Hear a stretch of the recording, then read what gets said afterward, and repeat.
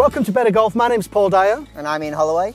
And Ian, I've got a question for you. What can tour pros do in the wedge game much better than the amateur golfer? What's the big difference? Variability. I mean, they are able to vary the shot that they play and the situation, how they play the situation with different clubs all the time. Because obviously especially on the European tour, you see that all the time. Because they're playing on different grasses in different countries. And I think one of the things that people can learn is just to change the club and change the way they play it through how they practice as well. And it makes practice really, really fun as well. Okay, so we've got a couple of good ideas how you can practice that.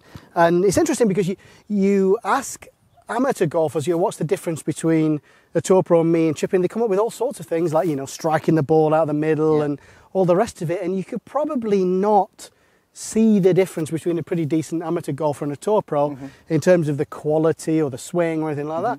It's actually this whole variability thing. So what we've got, 4 different clubs. Okay, nice challenge for me. Yeah.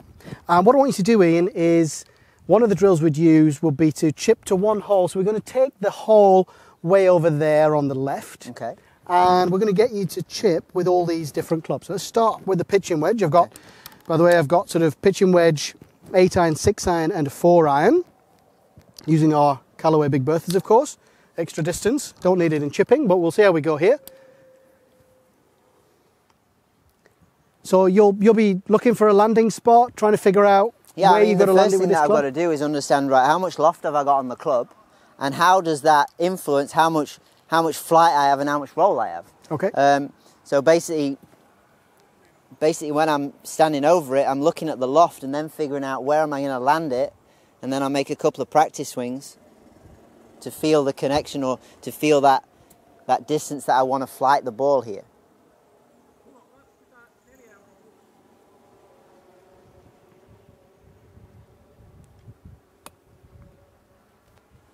Okay, so that landed, a good 10 feet into the green at least. So we're going to swap pitch and go with an 8-iron, and we'll see what's going to really change here. Your landing point, I guess, is going to come closer. Yeah, obviously. I mean, I've got less loft in my hand. It won't fly as high and won't stop as quick. I mean, I could change the loft, but with this exercise, we're just trying to keep to that basic swing and then just change the landing area. Okay, so I'm going to try and keep everything the same and land it just on the green this time, I think.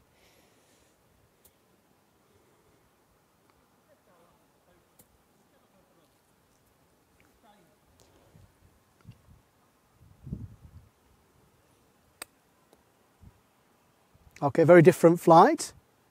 Pretty much exactly the same result though. Okay, perfect. So let's go with a 6-iron. Now we've hardly any loft at all. So now it becomes a little tougher, obviously, here in Spain at La Manga, especially when the weather's so good. The greens get really fast. So this shot's really testing my ability to flight the ball and to create that feel, because normally I wouldn't use this shot for such a short distance when the greens are so fast there. Which is also one of the great things about doing this drill at home, is that you automatically realise, now, maybe 8 was the right club, but 6 is definitely not the right club. I can almost feel it in my bones because I'm really having to work hard to hit this one. So Ian's landed it right on the front of the green, exactly on the front edge. Another great shot, by the way. Okay, so now we're going to really test you. We've got a 4-iron. Hardly any loft at all on a 4-iron. And obviously the fact that there's no loft on the club means that you've got to work hard to strike it properly. So check out our videos on ball position and hitting the ball in the right place. So this one's actually hardly flown at all. It was more even a putt. Another great shot. So all those balls are all in the same place over there, yet there was 4 completely different flights. And just by practicing it, I think, just by practicing it, you'll become aware of which club from which situation works the best. And I think sometimes you'll be really surprised which one works best for you. Now, we're big Seve fans, of course, being Europeans, and he was the short game master over this side of the pond.